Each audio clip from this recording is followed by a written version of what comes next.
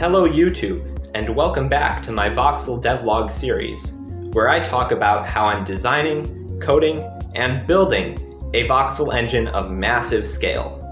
So much has happened in the past month, and I'm incredibly excited to showcase all of the progress I've made. I've added snow, importing models, and more. So the goal of today's devlog is going to be to sort of give you guys an idea of what the development process is like for my engine, and I'll be doing that by going over how I added snow to the game. And then I'll be doing a sort of whirlwind tour of sorts of the many other features that I've added to my engine. Before we jump into it, I want to announce that there's going to be a new demo posted on my GitHub when I post this video, so please check out the link in the description. You can play the latest version of my demo on either the web, or if you're running Windows, on native. There will be a native variant as well for maximum performance. Now, let's dive right into things. So the first thing I did since I last posted was add snow to the voxel game. I thought that this would be a seasonally appropriate and quick task to do that would also demonstrate the modularity of my engine. Adding snow has sort of been one of my dreams since I actually started this project. I know some other voxel YouTubers have done the same thing, but actually when I started working on voxels over a year ago, one of the things I wanted was a little snowy forest scene with a campfire. And well, we're still missing the campfire. We don't have that yet, but we're getting a lot closer. So my goal with the snow was to have it fall from the sky and then collect on the ground. As you can see, over time, more snow sort of piles up on the ground. And I decided to accomplish this in two parts. I separated the work of rendering the snow to the client, and I separated the work of actually generating the snow to the server. So the snow you see on screen that's just falling down, the server knows nothing about. That snow that you see on screen is just a purely visual effect. And the placement of the snow that's appearing on the ground here is purely server-side. The client doesn't know how it's being done. And this separation of responsibilities is a very useful thing for performance because it means I don't have to simulate all of that snow falling in the air on the server side.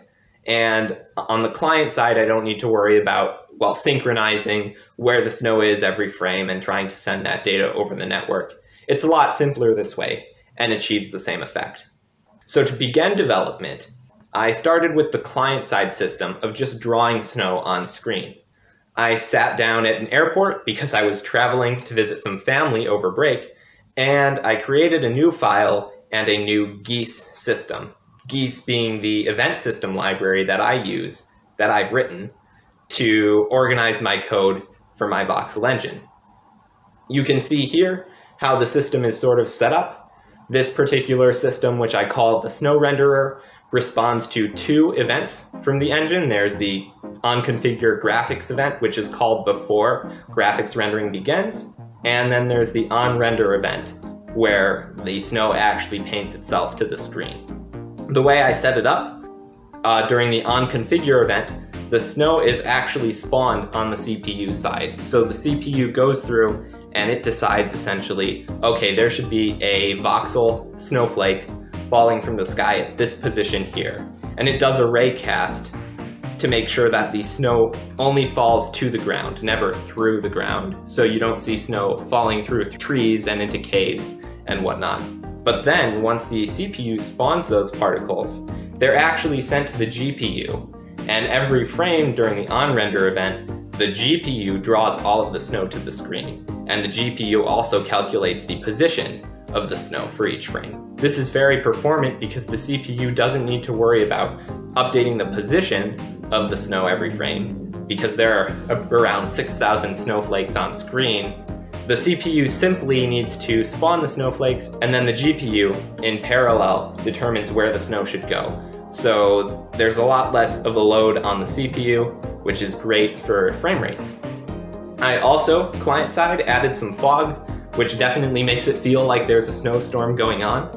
And with that, it was very simple to just register this snow renderer system with the rest of my engine, add it to the graphics pipeline, and voila! I had working, falling snow. But that was only half the battle. because I wanted this snow to collect on the ground. Next up, then, was the server-side work. And again, you can guess what I did. I created a new geese event system, and this one I called Snow Generator. It would run on the server side and be responsible for actually placing in the snow at various positions on the ground.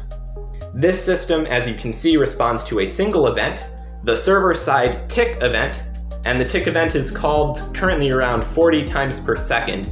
It signifies the beginning of the main game loop, which is utilized to update all entities and perform what will be physics in the future. I don't have that yet. And during the tick event, this snow generator places some snow in the world. Those snow particles are then automatically synced to the client using a different system that I set up a few episodes ago for networking. Originally, this system was pretty naive, and it would just pick a random position and place a snowflake at that position. But that ended up being a little bit laggy because my engine is designed for more infrequent but larger voxel updates rather than many small, random, and very frequent voxel updates, which you would typically have with snow falling on the ground. So to solve this problem, what I did was I actually batched the snow placement. So the snow generation system now waits until it has 20 or 30 pieces of snow to place, and then it spawns them all at once, essentially transforming a bunch of small updates into one big one, which is my engine is much better at dealing with. And as you can see, with both of the systems enabled, we have a nice, lovely little snowstorm with actual interactive snow that will slowly fill up the ground over time. I've designed it so that in a few hours, you should have an entire layer of snow covering everything in the world. Of course, that's up to some degree of randomness. The Voxel Snow was one of many updates and improvements that I made to my Voxel engine this month. Another very cool feature that I think many of you will enjoy is the model importer that I added to my engine. Now we have a title screen, and there's a drop-down menu where you can actually select a custom file to import. You can also select a scale to match the scale to that of my engine, since my engine's voxels are a lot smaller than what you would see in a game like Minecraft. And using this model importer, I've actually made some of the scenes that you see on screen now. So, for example, this is an Ace of Spades map. Ace of Spades is a game much like Minecraft, and I've imported it at a 16x scale. So we've got blocks here, but they're not truly blocks because I can break them down and edit them individually, edit every single voxel individually, which is just so awesome. I think importing custom models really demonstrates the scale of what my engine can achieve. But I can't actually take much credit for this model importer because I didn't write the code for it. I'm using a library for importing the voxel models called Gvox, which was written by another voxel YouTuber, Gabe Brundlet.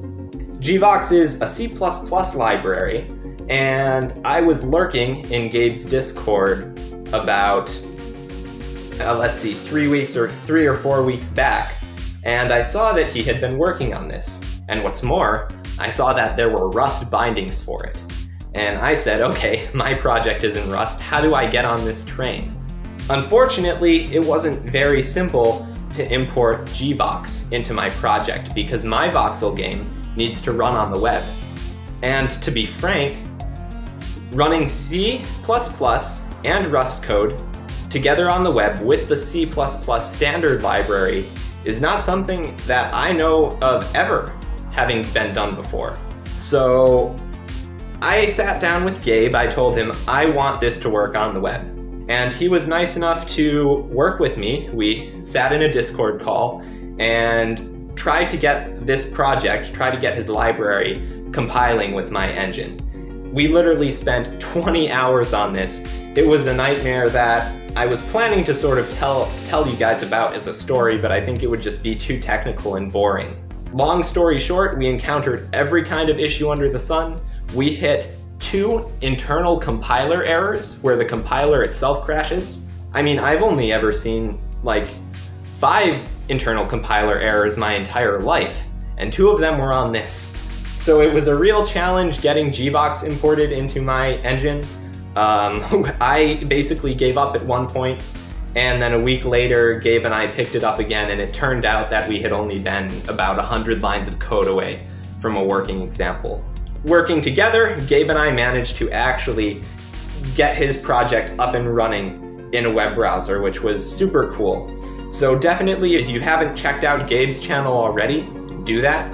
He has a very different focus than me. He likes to try and do everything on the GPU, which leads to some very interesting innovations. And I highly recommend watching his Voxel videos. They're really different than mine, and that's a good thing. It's cool to see what he's up to.